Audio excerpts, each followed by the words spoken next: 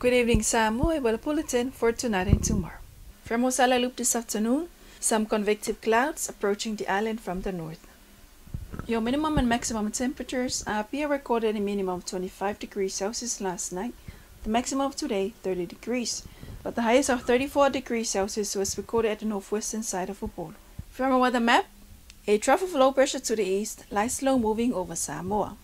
And the forecast for tonight, cloudy periods with brief isolated showers and few thunderstorms, showers becoming frequent later in the evening.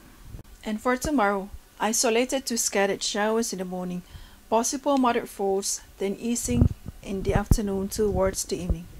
And for your marine forecast for tonight, east to northeast winds of 5 to 10 miles per hour becoming light and variable at times, waves of 4 to 6 feet. For southern waters, light and variable winds, waves of 4 to 6 feet.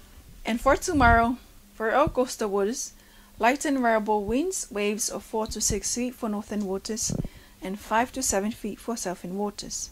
And our tide table, high tide expected at 26 more minutes to 11 tonight, will be low at 5 o'clock in the morning, high at 16 after 11 tomorrow morning, low at 20 minutes past 5 in the afternoon, high tide again at 22 minutes to 12 midnight.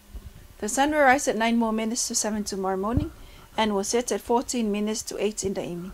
And that's all for tonight, Samoa. Have a great evening. So far, so full.